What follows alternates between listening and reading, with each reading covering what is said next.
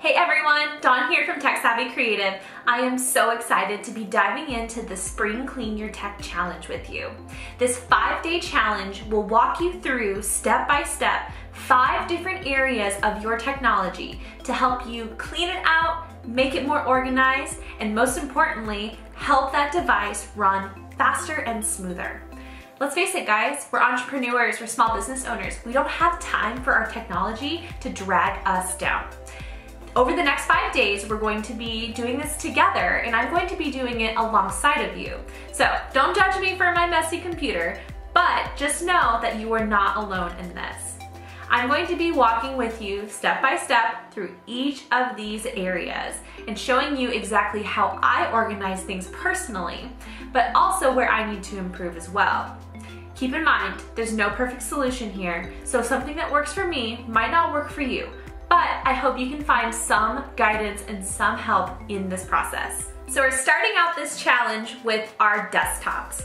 I started with this because our desktops are something that we see every single day, multiple times a day. Oftentimes, a very messy desktop can instantly bring you stress, distractions, and feeling unorganized. That's why I love having a very clean, simple, and minimal desktop. Having a clean desktop has a number of benefits as well. Not only do you know where your files are, but it does tend to help your computer run faster. Also, it can be a really big bummer for a lot of backup systems because your desktop tends to not be a default setting for those backups. So if you're keeping a lot of very important files on your desktop, it might be time to find them a new home to make sure they're being backed up correctly. Okay friends, let's dive in and let's start cleaning up those desktops. All right, so here's my current situation on my desktop. Now, outside looking in, it's really not too bad. It's pretty good. I've had it much worse and I have seen way, way worse.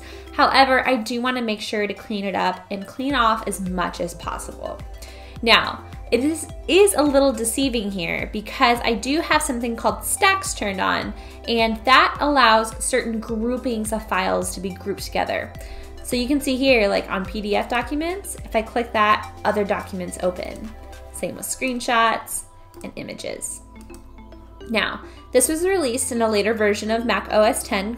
I believe it was Mojave that this came out on. So to turn this off, what I'm going to do is I'm going to right click on my desktop and uncheck Use Stacks.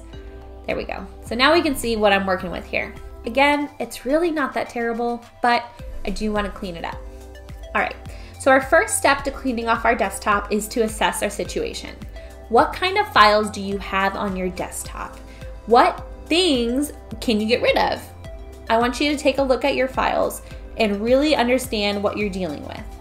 Next, I want you to purge whatever you can.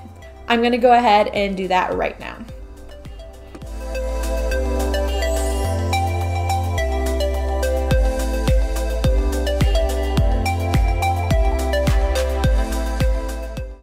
Okay, once you have gotten rid of all of the files that you no longer need, go ahead and right-click Clean Up by Name, just to kind of refresh them and move them into a new place. Now, for all of the other files, go ahead and move them to their correct homes. Now, this does not necessarily mean go and create a whole new folder structure in your Documents folder.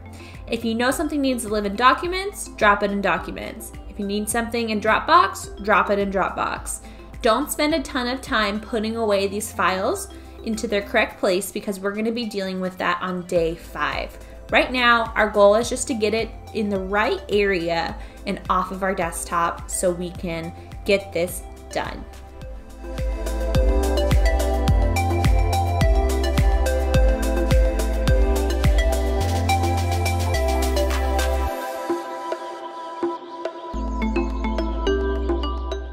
All right, I am all set. My desktop is organized. All that's left on my desktop are removable drives. So my hard drives plus a memory card. And then 2 folders for the projects that I'm currently working on, including this one. So, but again, once those are done, I am gonna move them off just for the sake of being mid-project. I'm just gonna leave them right there for now.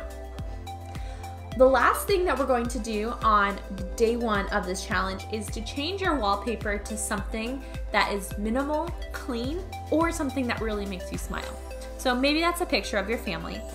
For me, I love pictures and I love pictures of my family. However, I do best when I have something that's not distracting. I love gradient wallpapers like the one I have here.